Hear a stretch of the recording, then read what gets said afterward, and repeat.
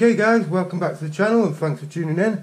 Ains DRC, hope you're all good. So I thought I'd just do a quick de-anodising video, show you guys how to de-anodise, because I get asked quite a few questions about how I de-anodise my parts. Today I'll be anodising a top plate and an Ackerman plate. I aren't going to be doing any shocks today, but when you do your shocks it's hard to get the thread shiny, but I find if you put your polish on, we'll talk about that in a second. You can see there though, I've done these shocks about 2 years ago off a V2, V2, but you can see with a toothbrush, even after 2 years, they'll come up shiny with a bit of polish. So moving on, what you're going to be needing is caustic soda. I personally like caustic soda on its own. You can get it in a drain cleaner, it's mixed with drain cleaner, but I don't advise it. It's much better results with just caustic soda. You'll be needing a tub for your water for wash after. I've got the big tub for washing off after. Small tub for your parts, but obviously if you were doing big parts you'll need a bigger tub for your parts. Also, I highly advise wearing a mask because the fumes are really toxic. Even before you put the parts in, the aluminium, before you even put the aluminium parts in, the fumes are really toxic. I did once inhale it by accident and well, I had an headache anyway, put it that way. The next day I had a really bad headache. So yeah, you'll need one mask and gloves because you don't want to get it on your fingers because it really does burn your fingers. What else will you be needing? Some tweezers for getting the parts out, some metal polish. I use Auto Sol, and some rags.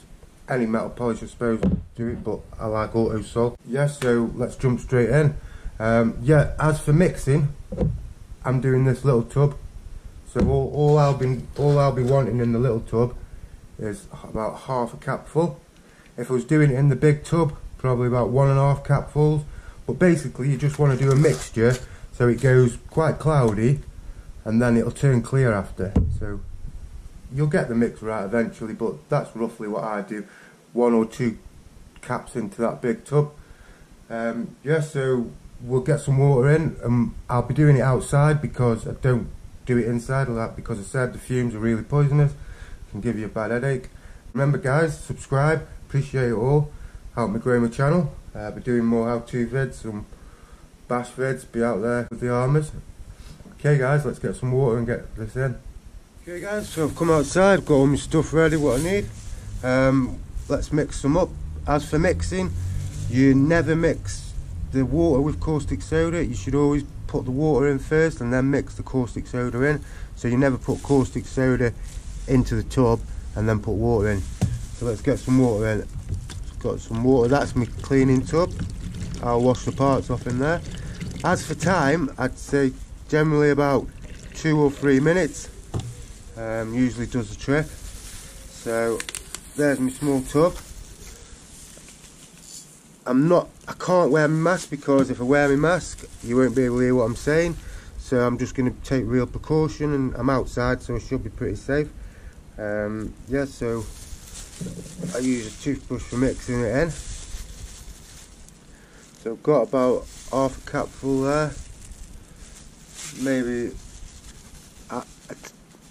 a tiny little bit more out with the mix. So as you can see there guys, about half a capful. Mix that in. Now when it starts mixing you'll really feel temperature coming off it, so I'm going to have to be careful now. Got that cap in. So like I was saying before guys, I'll show you this. You see it's gone quite cloudy and then in a minute it'll clear up. You can actually see the vapours coming off it. You can actually see the vapours coming off it there. Sorry guys, don't want to breathe it in. So yeah, give it a good mixing up.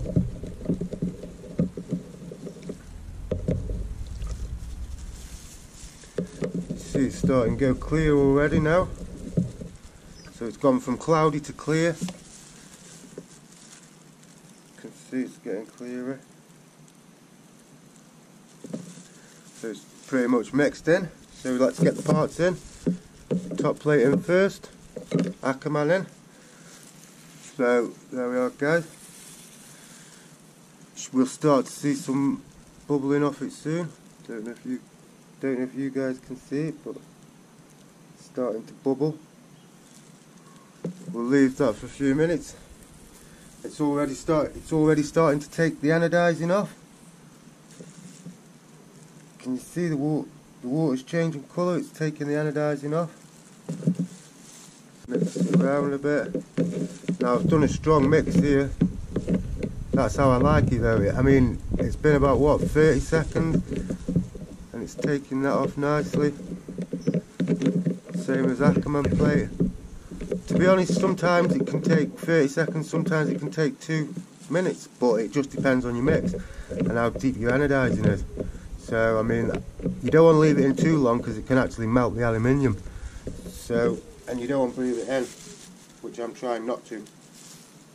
So I think that's plenty for this. Let's get it out with the tweezers.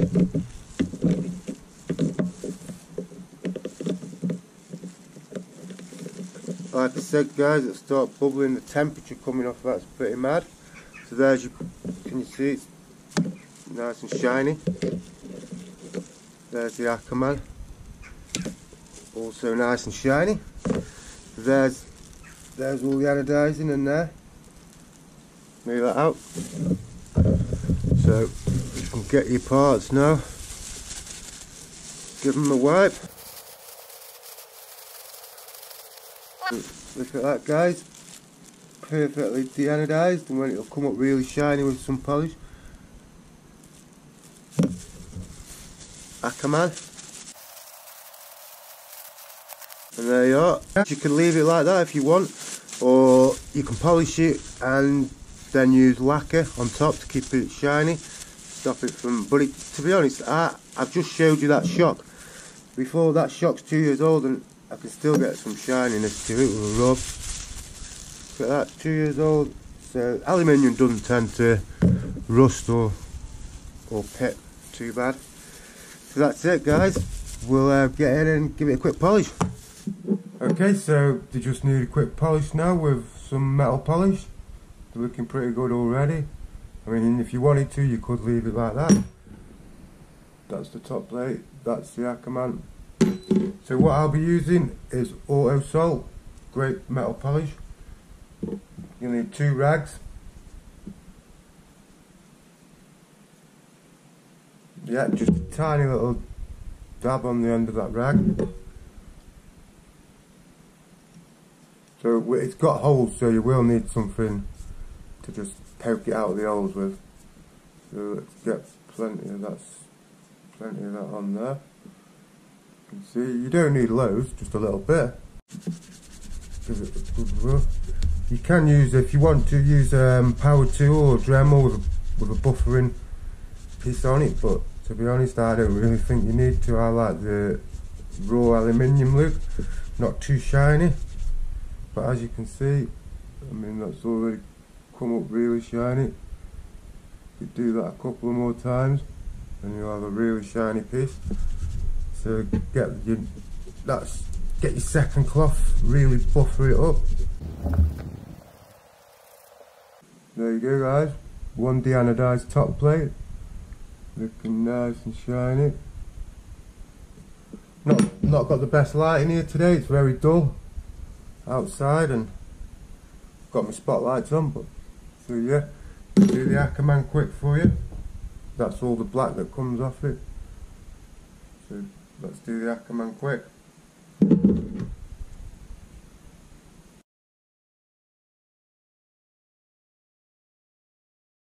I mean, the more you polish, the shiner it's going to get. Like I say, you can use a power tool and really give it a buff, but I don't think there's any need to. Look how shiny that's coming already.